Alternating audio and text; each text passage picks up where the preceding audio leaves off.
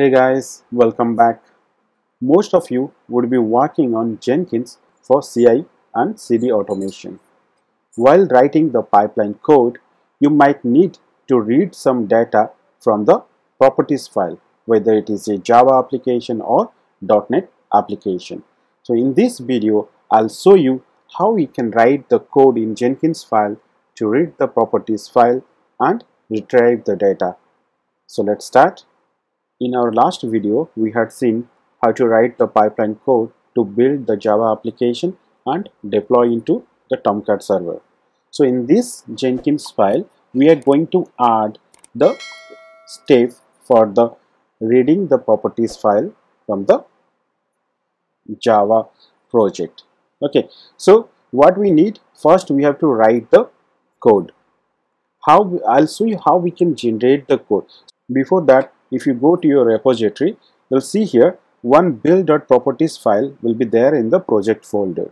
Okay, normally what happened, the developer, they add the properties file based on that code. He used to write the code and those properties files retrieve inside that application code. So if you just open this build.properties file, you'll see some kind of code like this. Okay, it will be like deploy.app, application name is DevOps web, and environment and type. All this you can find it out. Okay, so we need this properties file to be, while building, we need this to be retrieved and build our application or deploy our applications. So how we can write it? Just go to your Jenkins. Okay, so we are going to use the last project, whatever I had shown you in your last video. Just open this project if you have already created and configure it. Just go down, we'll see one pipeline syntax, right? Last video I had shown you, right, how to generate the pipeline syntax using the snippet generator. The same things we are going to use again. Click on the pipeline syntax and here you'll see one options will be there, like read properties. Okay, if you go down here, you can see here one will be there, read properties. So if you don't find this read properties in your drop down list of the snippet generator, that means you have not installed the required plugin. So what you have to do, you have to simply go to your manage Jenkins and there you have to just install one pipeline basic plugin. Okay, pipeline plugin. So if I go to my installed plugins, here if I search for pipeline, and you can see here I have all the, see, this pipeline is already installed for me. Okay, pipeline, and you will see some pipeline implementations for Blue Ocean, pipeline Maven integration plugin, and basically you need this pipeline utility steps. Okay, if these things are installed, then that means you'll find this read properties options over there. Okay, if not installed, just install the plugin. Fine. Now what we need, okay, select this read properties, and you see here this read properties, what it says, this is a special step and no snippet generation available. So it does not require any snippet code, will not be generated if we use it. Simply click on this and you will see one method will come as read properties. Then how we'll write this read properties in our code? Let me show you. Just go to your Jenkins file and here what we'll do, everything are there. Okay, so the simple way we can write it down here is, suppose in this step deploy to Tomcat server, I'm just showing you how we can retrieve the properties. Let me just add. So in this step, what I'm going to do, as remember, as this particular thing is a Groovy script options. Okay, this required to be run under the script.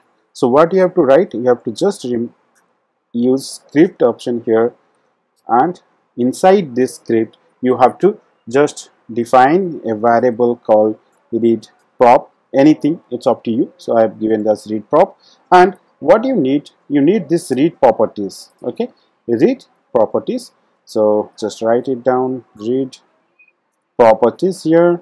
Okay, and what I need, if you go there, here in the read properties, if you click help for feature, you'll find the read file how you can write it. You can see some examples they have given.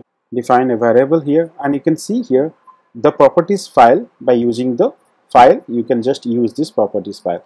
So let me write it down here. Simply write file colon, and you have to pass the file name. So in our case it is build.properties. Build.properties. Okay, so this is what you have to put into our script block. Now how we'll access the data inside this build properties?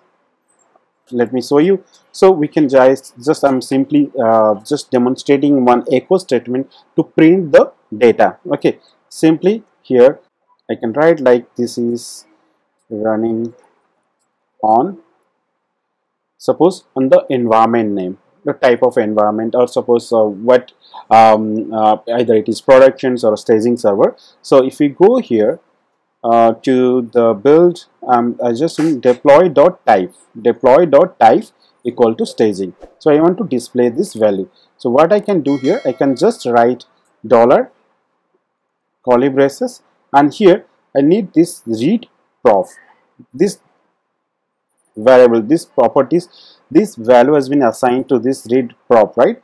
Just write this read prop here, and here it should be as a list. Okay, and you have to call this as, paste it here, deploy.type. Okay, so what it will do, it will just get this deploy.type from this build.properties file. Now if I show here, just what I do, save this file and upload into your project. The Jenkins file, previous Jenkins files, Jenkins file is there. So I want to just upload the new one which we just wrote it. Okay, now let's upload the file, and this is in my desktop.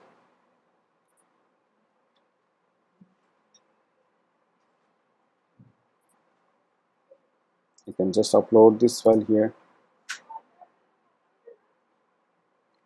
So the file is uploaded.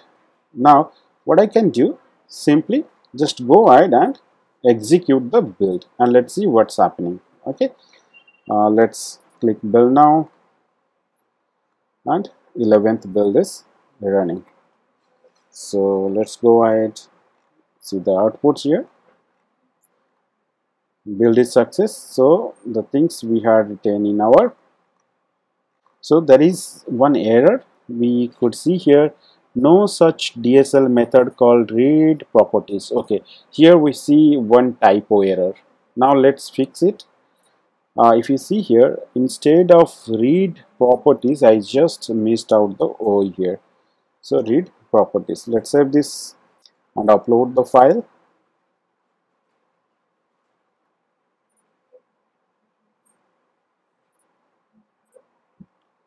Upload it, commit the changes.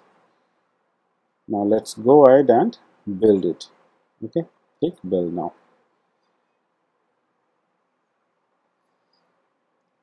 Check the output.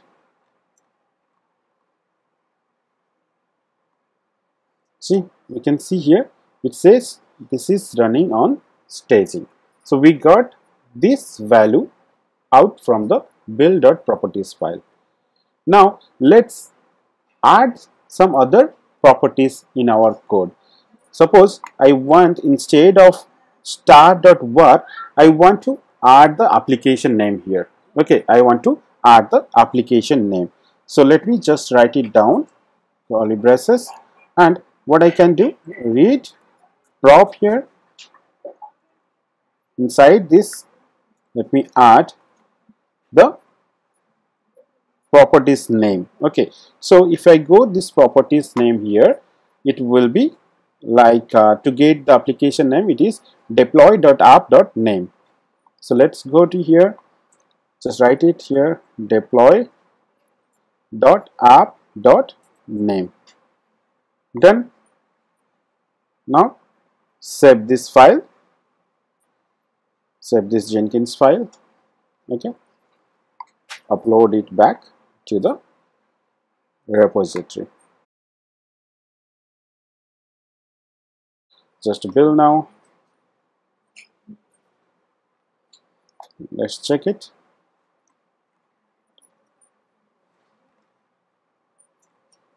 I can see here this is running on staging server and this DevOps web app is deployed. If we go to the application here and refresh, it is deployed. Now let's, for our confirmation, let's just edit something in the application and check whether it is deploying or not. So I'll quickly go ahead and just edit the template.xhtml file in the source document. Okay, simply quickly I'll just update it. Instead of 2.6, I'll just add 2.7 and let's commit the changes. Go ahead and build the project and see what is happening. Okay, build now. If I go here, check the logs and successfully uploaded. So I updated to the version 1.7, sorry 2.7. If I go here and refresh this page, see, it has uploaded successfully. Now you saw how we can write the code in the pipeline to read the Java properties file. Whether it is Java or .NET, you can read the properties file like this. You can use the snippet generator to generate the code and put it in your pipeline script. Hope you understood clearly how we can use the snippet generator to generate the pipeline syntax and pipeline scripts and all.